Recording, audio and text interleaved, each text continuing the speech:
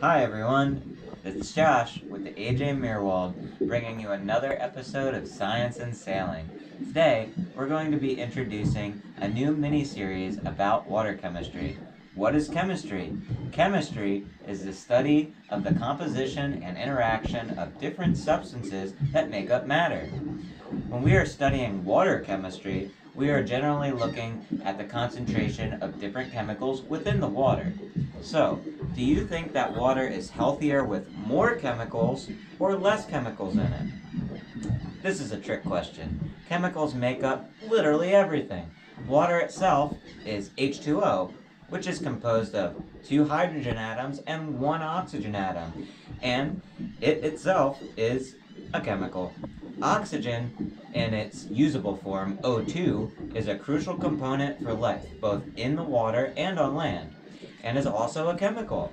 On the other hand, nitrate, or NO3, is crucial to life, but if the quantities are too high, becomes toxic. So, when we are measuring the concentration of different chemicals in the water, we have a range of acceptable values that healthy water falls within. And the parameters can be different depending on which body of water we're looking at as well. For example, if we're measuring the salt concentration, another chemical, we will have different values for the water in an inland pond versus the beach at Cape May. If the inland pond had a high salt value, we might suspect that there's a problem. Salt, by the way, is called salinity. Likewise, if we tested ocean water and found a low salt concentration, there may be a problem here as well. So, how do we know which values are healthy and which values are not? Can we take just one reading from a body of water and determine if those numbers are good? Not really. What we need to look for is changes in chemical concentrations over time, often over many years. For example, if we measured the phosphate levels in the Delaware River, and found the value of about 0.1 parts per million, how do we determine if that's a healthy level? We can look for indicators in the environment, such as the amount of plants and animals, or the concentration of other chemicals, or even the presence of factories, farms, or other pollutants.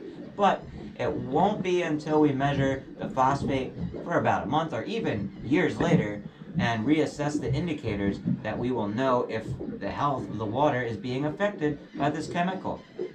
If you measure the phosphate later and find it to be maybe around 25 parts per million, so right up around this 30 parts in this chart, and then measure significantly less fish, more algae, and see that there is a new factory dumping waste in the river right down the way, you may begin to form an idea of a chemical's toxicity.